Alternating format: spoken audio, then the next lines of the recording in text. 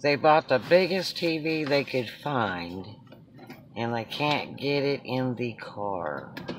So now they decided to take it out of the box, and they still can't get it in the car. Here, shut the door. Hold it up like that. Freaking comical. You should have seen him trying to force it into that car. It was just hilarious.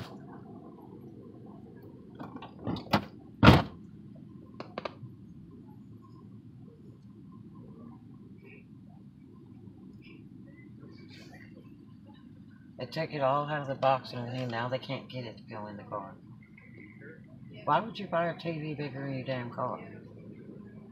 That's just lame. Oh, if they put that in the trunk, it's gonna be garbage. Should have left in the box. Yeah. Oh, they take it out of the damn box. And it's gonna ruin that TV. It's junk anyway, it's a TCL.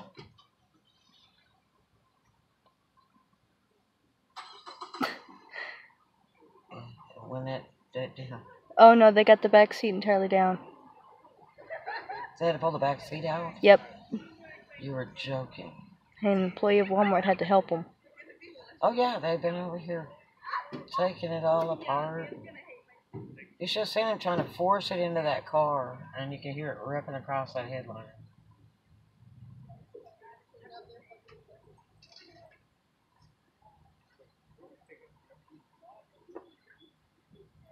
I would have drove up there and said, okay, I'll take it to your house and call you if it's not far for $20. You can't bring that sucker back now because you're getting rid of the box. It has some big board over it to hold the screen together or something.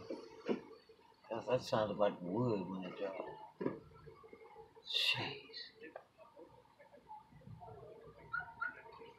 They took it out of the box. It still wouldn't go in the car. So then they decided they were going to put it in the trunk without the box. It's just a cheapo TCL TV, junk. And yeah, if you ask anybody at Walmart, they'll tell you it's garbage. And so then they decided to pull the whole back seat out just so that they could access through the trunk. Why would you buy a TV bigger than a car?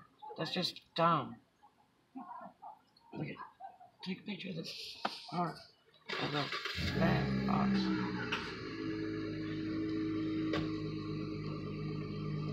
That is so silly. Why on earth? Yeah, let's buy this giant TV. What is that car? Can you tell what it is? Get a picture of the car. Are you paying attention?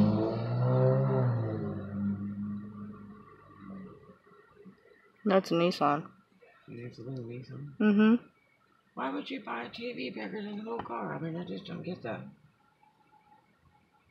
I had to take the whole back seat out and push it through the trunk. It's a Nissan.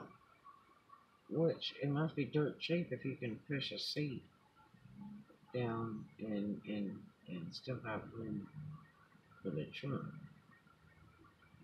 First I thought it was 3 people because the one girl was sitting down in the back seat when the other girl went in to buy it. And I'm like, how are they going to travel if there's 3 of them? That's